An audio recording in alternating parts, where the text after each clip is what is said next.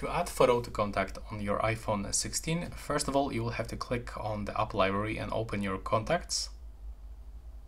Then pick the contact and right now click to edit in the right upper corner. Then you will have to click to edit. And now you can actually pick one of the following poster or create the new one. So now you can choose the poster from camera, photos, memoji, whatever.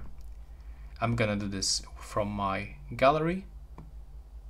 I'm gonna pick this one. Right here we can even change it, so we can make it bigger, smaller. We can add additional filters and we can click done, but also we can change this font if you want. Take a look. Like that, for example. Click done. And there's the preview poster. We can click continue and here we get the div photo contact. Click choose and then click down in the right corner, click continue. And right now, as you can see, it is finished and that's how it looks. Thanks for watching.